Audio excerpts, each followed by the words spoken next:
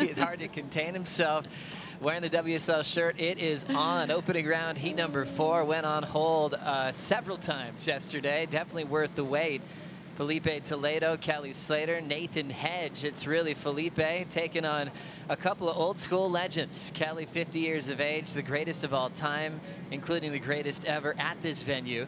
But Hedgie's got a great track record as well, competing here at Teahupo'o. Yeah, Hedge, the local from North Narrabeen at home. I've grown up idolizing him, and 44 years old now, and amazing to have him back here. His first appearance here was back in 2004, around the time when, you know, Kelly was competing, and pretty amazing to think between Kelly and Hoggy, they have 9 perfect rides between them out there.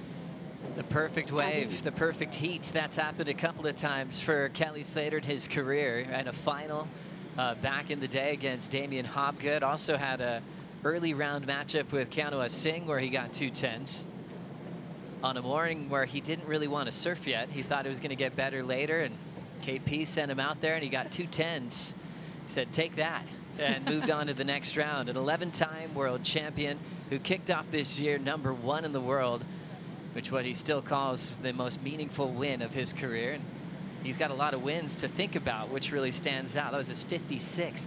I don't know if that record will ever be broken. Yeah, and Kelly has the best memory in the world. That brain, it can hold a lot of things. But to say that win at Pipe at the start of the year was one of his most memorable, or the most emotional, that was really special to witness. You know, there was tears. I think we all felt it, just the gravity of that situation. So I cannot wait to see him today out here. I think it was an amazing call to hold off, and this heat especially is going to be a pretty special one, I feel. There's a lot of turning points in Kelly's career here in Tahiti.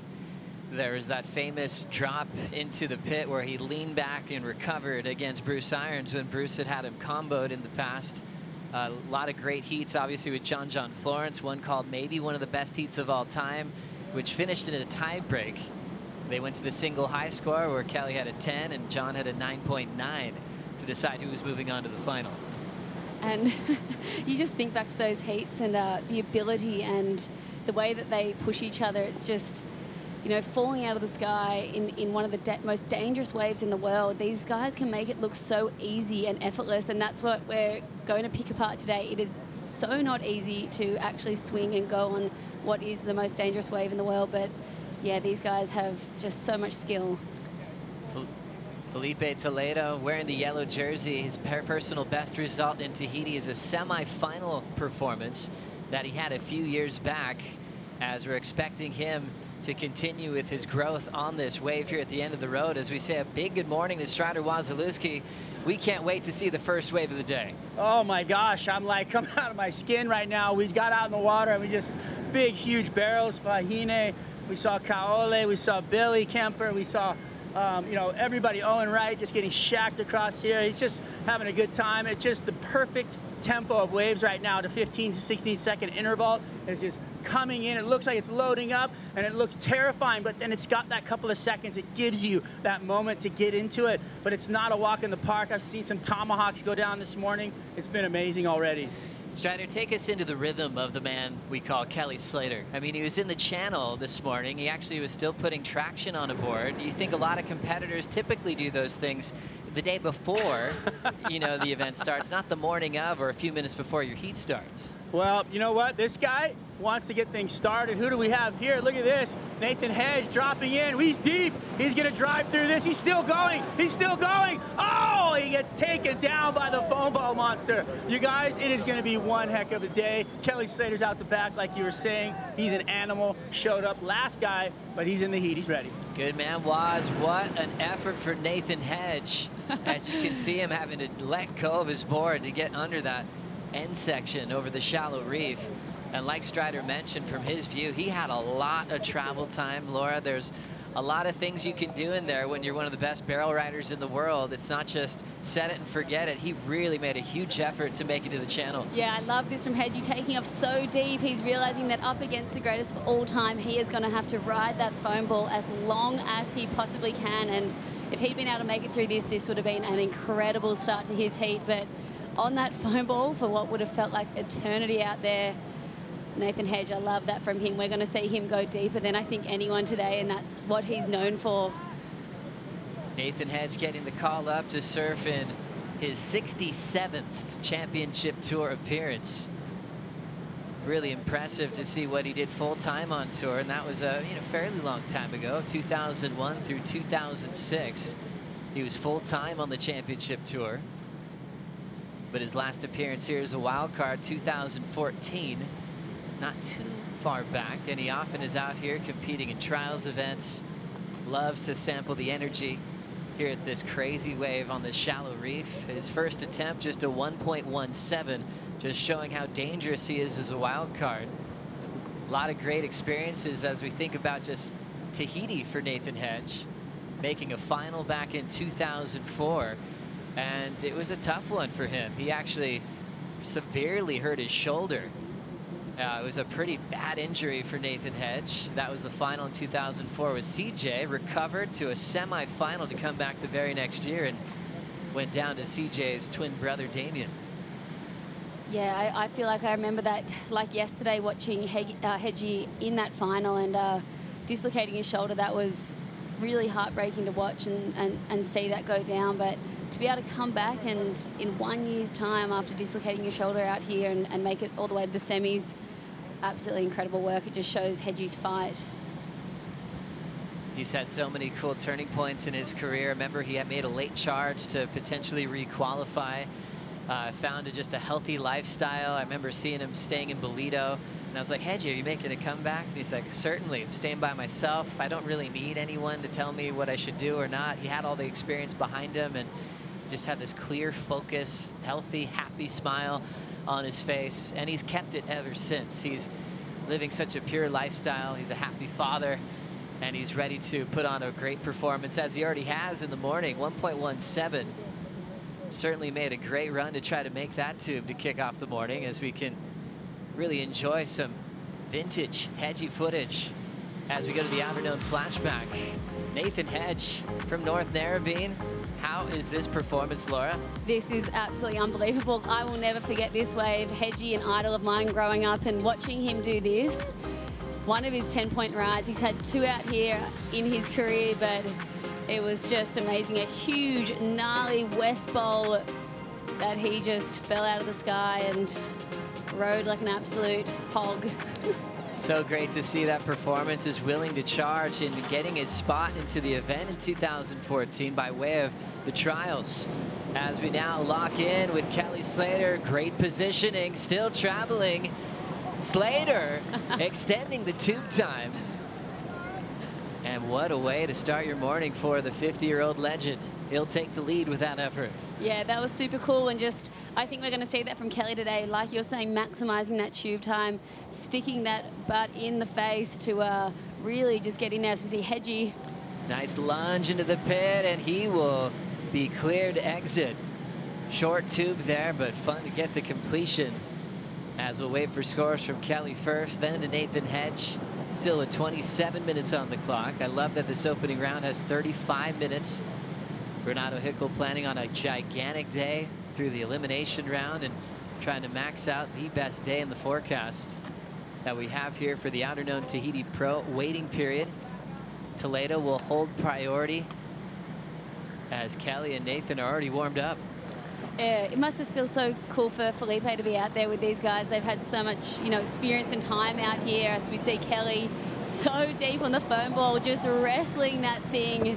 That felt good. New board, and then Hedgie as well, just lunging into this deep on the foam ball. And smaller waves, I think, for these guys, we just want to get on the board and just get that feeling.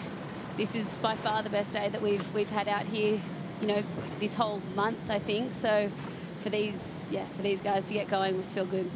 So Kelly, brand new board this morning. Strider's looking good so far. That board looks amazing. I think that just, the headspace that he's in to get out here in the water and feel a brand new board. He's just so familiar with his surroundings that he's just looking at things going, oh yeah, this feels right. And, to see him inside that barrel and to riding on that foam ball, and you could see his board kind of go sideways a little bit, but then it released. I think he's on a forefin.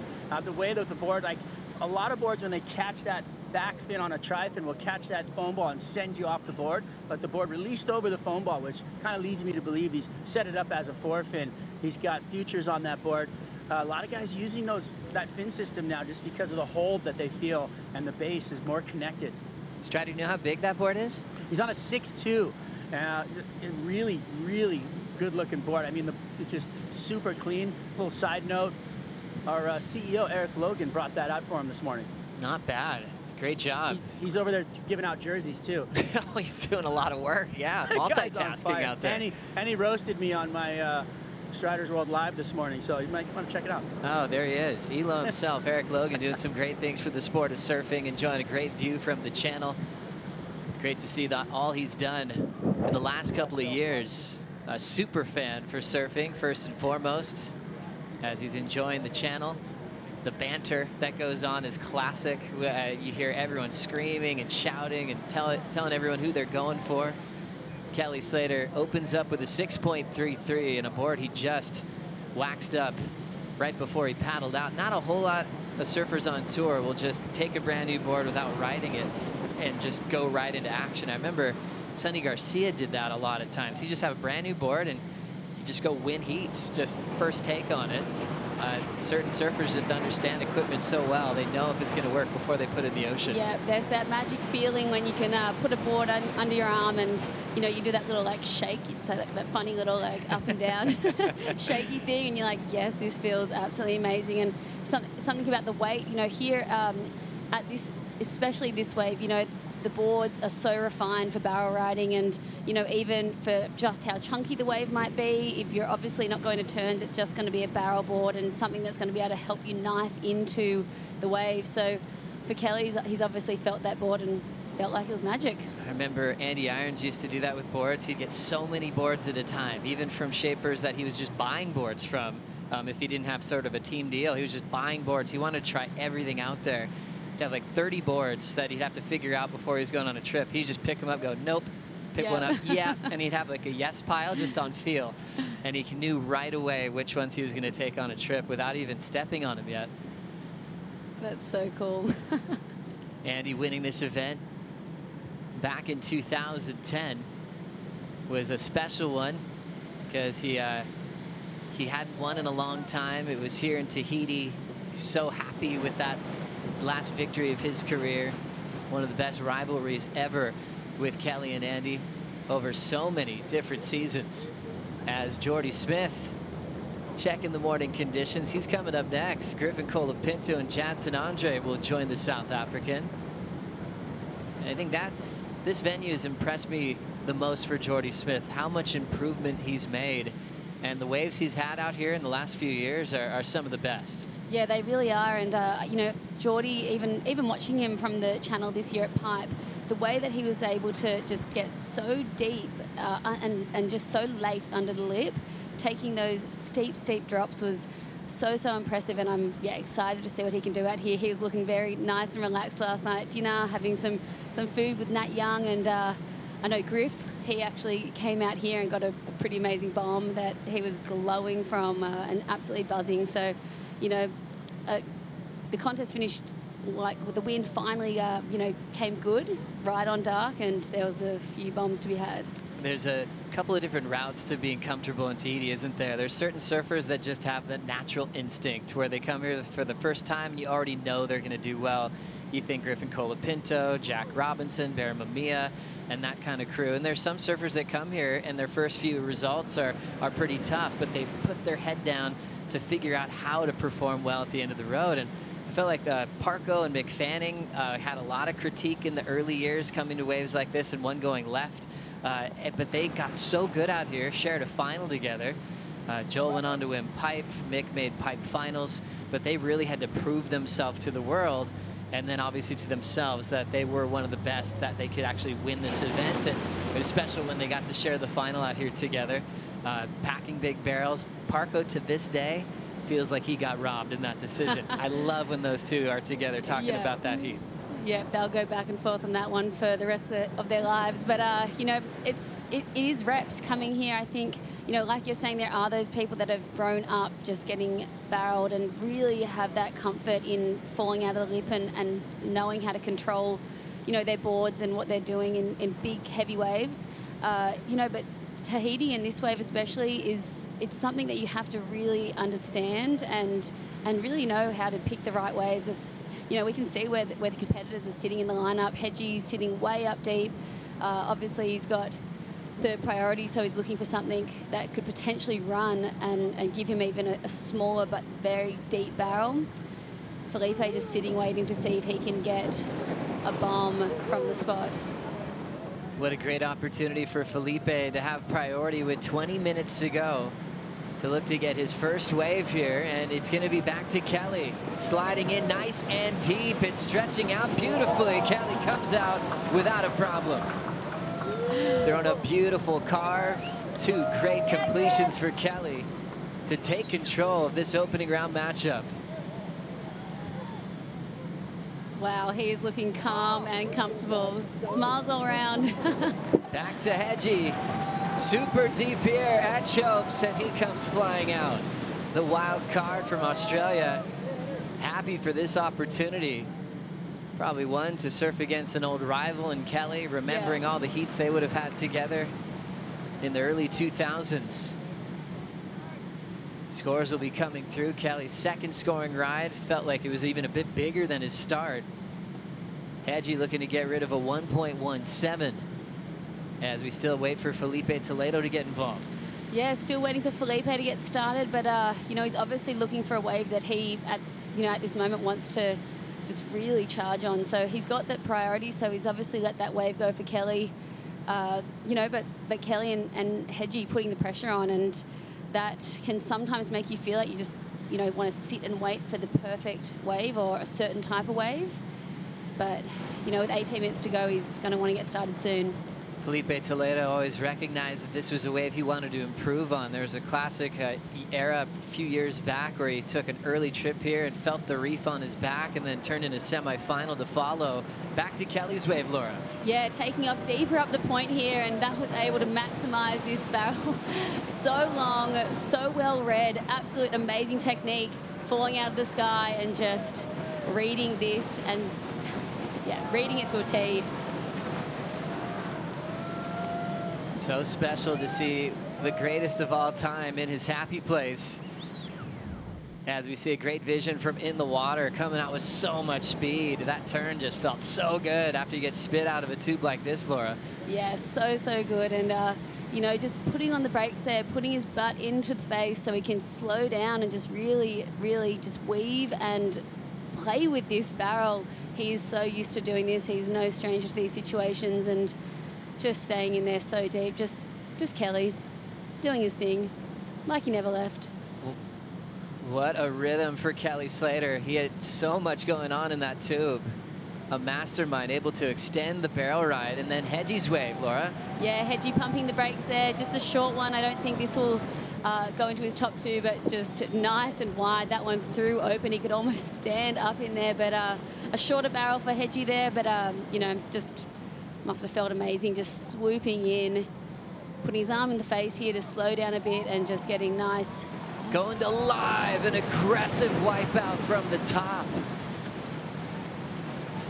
Wild effort as that thing unloaded. Nathan Hedge throwing a Hail Mary at that one.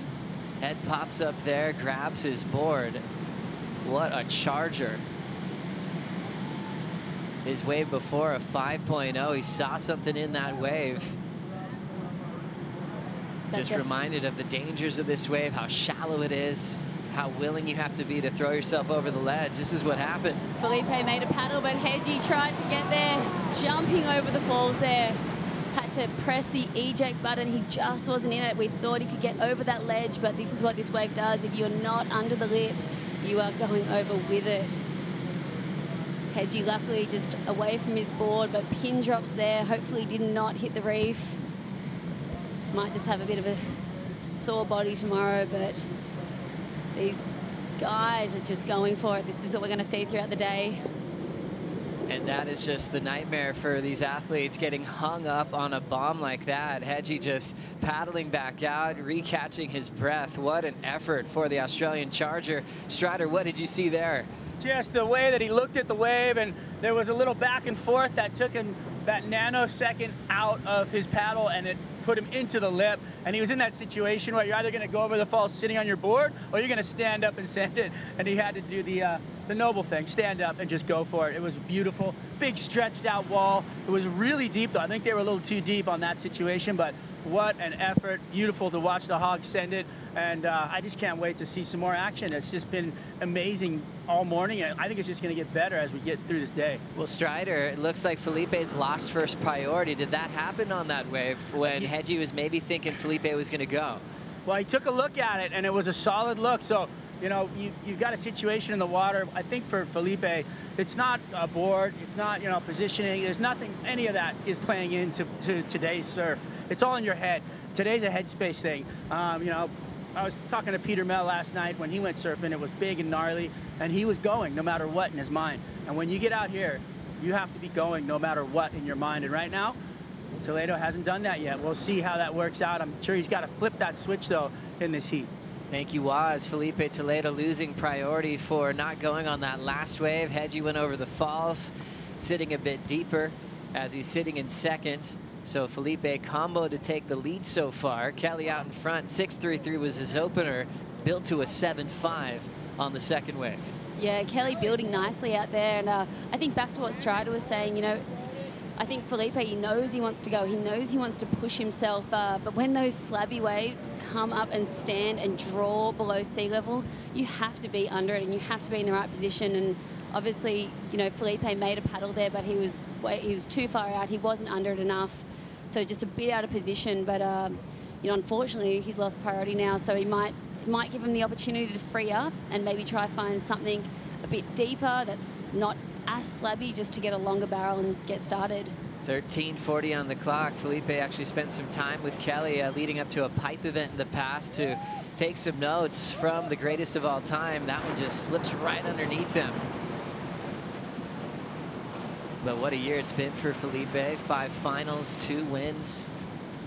Turning in some of the best surfing he's had to date. Always a favorite of J-Bay for his domination in the past. Talked about maybe a subtle injury he had after that event as he was trying to be 100% physically entering the Outerknown Tahiti Pro. 13:10 on the clock. The GOAT putting on a show this morning. Of Laura, Kelly Slater adding to so many records when it comes to every venue on tour. These days we talk about a lot of wins in the hollow waves on tour, like Pipeline, like Tahiti, where he's had his last couple. 55 win was here in Tahiti. 56 was at the start of the season at Pipe. But back in those days, he was winning everywhere. Dominant at lowers and high performance. These days, with all of his experience, you could still call him the best in the world at tube riding. All the experience on this reef, he knows exactly where he is at all times. Remember, his foot exploded in a free surf at Jeffreys Bay in 2017, so he missed this event 2 years in a row, and then was taken out by Jack Freestone in big conditions when he was expected to win.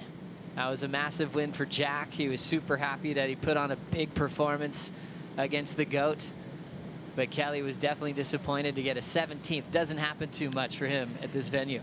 No, it doesn't. That was a rare loss for Kelly, but yeah, a big moment for Jack Freestone there to take out the champ. But yeah, looking back at, you know, everything Kelly's achieved here is just unbelievable. Can you, Joe, can you imagine having over 71 just in a contest, excellent waves out at Teahupo'o? And he's had over 13 heats with 19 plus totals. Oh my goodness. So every record goes his way. The highest scoring surfer competing here in Tahiti and the only past champ in the draw this year.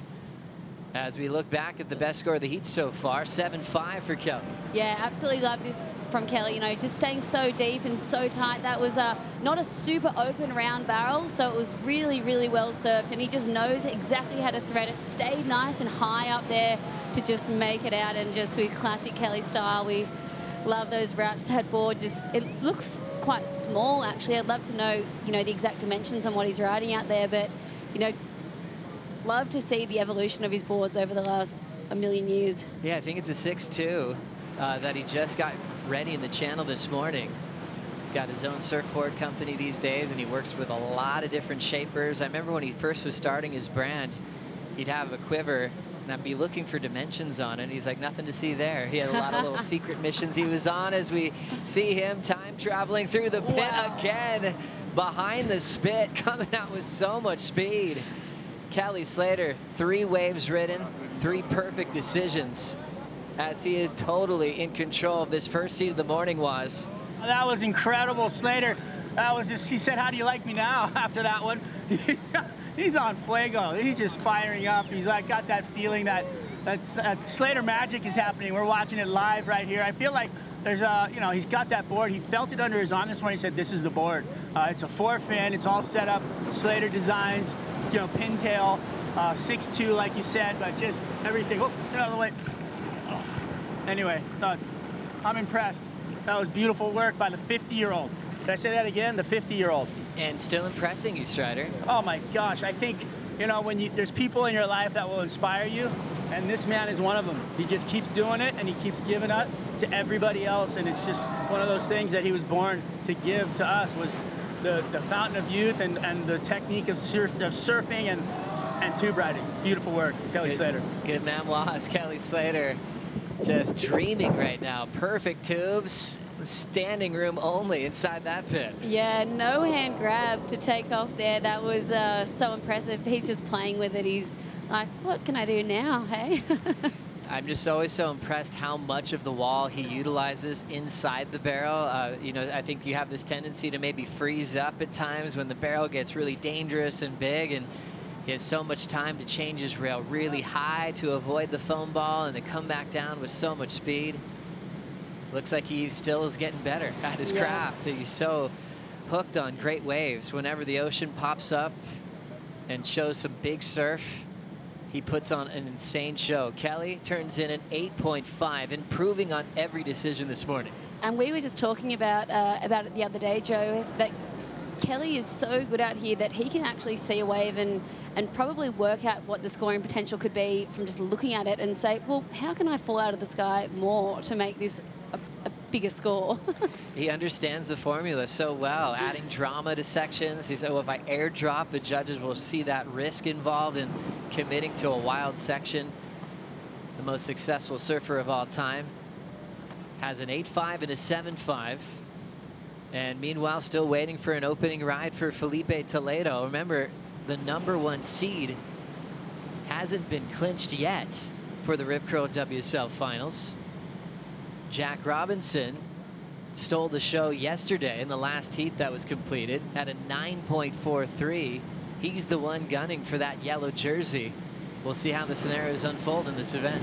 Yeah, no, it's Jack's to steal here, I think. But you know, Filipe, with 5 minutes to go, he's just want to get something going, just to get a bit of confidence and just take it into the elimination round today. You know, 16 points with 5 minutes to go. It has been done, but I just think he needs to get something going to just get that feeling. Just get a barrel. You were telling me yesterday, Laura, that sometimes if you ever feel like that, you just almost like a wipeout. Yeah, totally. Sometimes it's just better. Can you explain that a little further? I mean, I always found it, I don't know if this is a good thing to do or not, but if you just need to get that nervous energy out of the way and just jump over the falls sometimes, just take a wipe out. Even if it's a small wave, just even get a set on the head.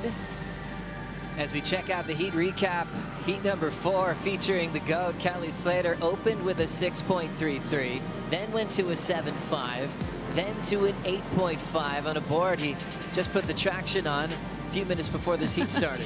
I know, I wonder if the glue stuck properly. What an art watching him in backhand tubes. Hedge absolutely charging his best wave here, 5.0. Yeah, Hedge, so impressive. We knew he was going to go out there and just absolutely muscle into what we saw, the best wipeout of the morning so far. He is going to go for it. He will not hold back. He is like a lion. And that's where Filipe lost priority. Then Kelly drops into this bomb, deep on the foam ball. Absolutely threading this wave and just looking so comfortable, effortless, playing with it. And just went to Strider and said, how do you like me now? Kelly Slater, 8.5, 7.5, 16-point combined total to kick off the boarding. And for Kelly, it hasn't been just an all-gravy year. After the huge win at Pipe, he's had some tough losses, you know, even going back to Sunset. He was #1 in the world, had the awkward crossover and the interference in the overlapping format, a format that he designed, and he fell victim to that rule. Then struggled with some tough waves at G-Land, was knocked out early there, then started missing a few events. So it wasn't just this really clean read of success this season, and he was able to talk about, you know, the highs and the lows that you experience in this game. And so he's had a bit of both throughout 2022. Yeah, professional surfing is a constant roller coaster, and I think, you know, we didn't actually know whether we would see Kelly compete in the whole tour this year after he won at Pipe. You know, some people were thinking, is he just going to, like, retire now on the win? But, you know, how could he miss Tahiti? And he made a statement in the past. He's like, okay, people have to knock me off tour. You know, yeah. That's how he sees it happen. You know, and when you look at venues like Tahiti, like Pipeline, you hope he'll just have a forever wild card when he's surfing this well, where he's proving that he's still the best. It's so great that he didn't answer those early retirement questions, you know, the wrong way throughout his career. And I guess we do remind, he tried to retire, you know, like after the 90s run of total domination, he took off 99, 2000, 2001. When he won this event in 2000, he was actually a wild card that year, not competing full time. Filipe Toledo looking like he's showing a bit of frustration out there at the moment, just unable to get into position for that one. So frustrating times for him. And a loss of priority once again. So Hedge first priority, Kelly now second priority. And Filipe in the back of the line. Minute 50 to go. Tough moment for Filipe being world #1. Such a dominant season. 5 finals, 2 wins. Turning in some of the greatest surfing we've seen all season. As we look at the loss of priority.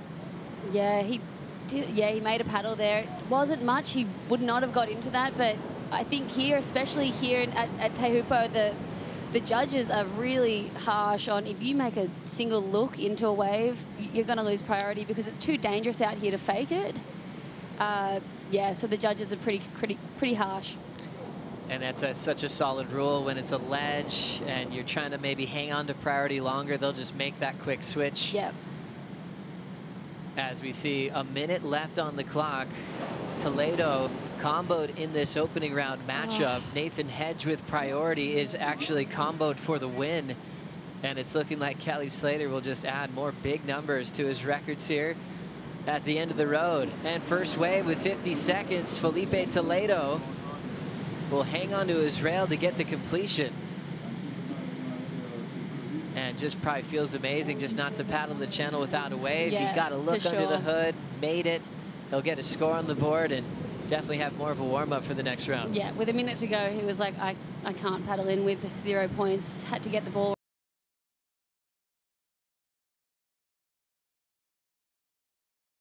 What happened is not what he expected there, Filipe. So definitely feeling for him, and he'll have to go back and analyze exactly what happened out there and his positioning. So a tough heat for world #1 as we count this one out. Kelly Slater, complete domination with 3 waves, an 8.5 and a 7.5 to move right into the round of 16. Hedge, the Warrior, took the biggest beating this morning and leaves this heat with a 5.0 as his best, as we're expecting bigger waves throughout the day, real clean conditions to kick off the morning, as Kelly will paddle to Filipe to talk that one over. They've spent some time together talking about waves like this over the years, like Pipeline, and also here at the end of the road. We'll take a quick break. When we come back, Griffin Colapinto takes on Jordy Smith and Jadson Andre. We'll bring in Kaipo Guerrero and Peter Mel for the call right after this.